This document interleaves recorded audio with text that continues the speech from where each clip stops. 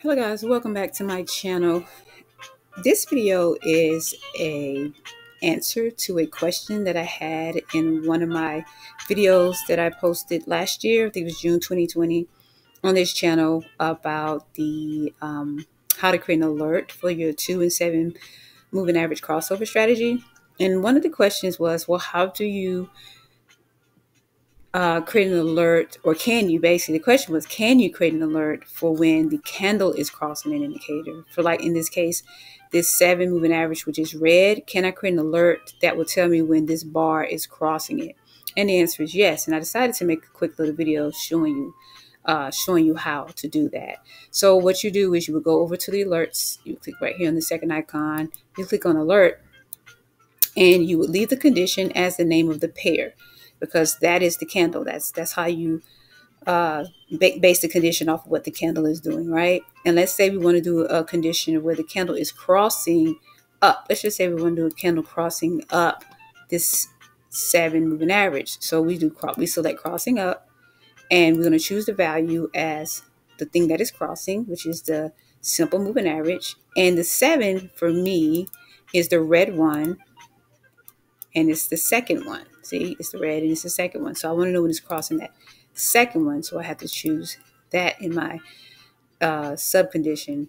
And I just want to do it only once, right? So I'm going to click only once, and I want to be notified, show about on pop-up just for this right here. Now, if you have the TradingView on your phone, you definitely want to get notified on app. This is how you can trade mobile, right?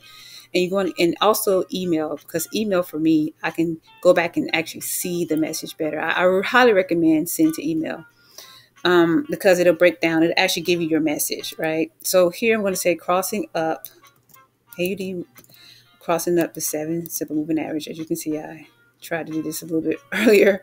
It didn't work out. It didn't save, so I have to do it all over again.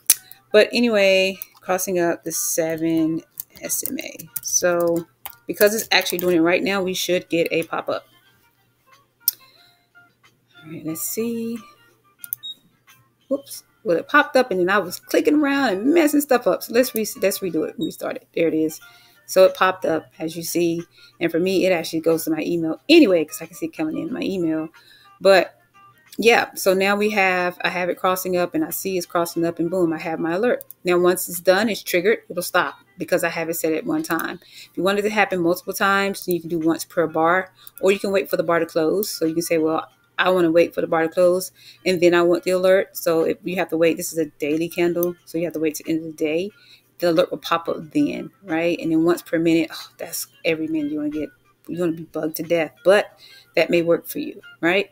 So that's how you do it. I hope I showed you, it doesn't matter what pair you're doing. If you want to get the alert when the candle is crossing something, another indicator on your chart, you're going to have to make sure you set the condition as the pair, okay, the first condition, and then you just make your alert based on that. All right, guys, I hope this was helpful. Thank you for your time, and thank you for your support. And thank you for your comments. I really appreciate them. If you have any other questions, let me know. If I can, I'll make a short video response to it.